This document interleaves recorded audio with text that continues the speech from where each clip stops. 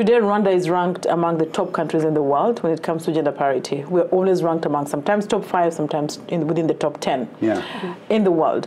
But what did it take for Rwanda to reach that level of parity? I think one important aspect is that deliberate leadership for gender inclusion is important. Leadership that is deliberately making sure that gender inclusiveness happens.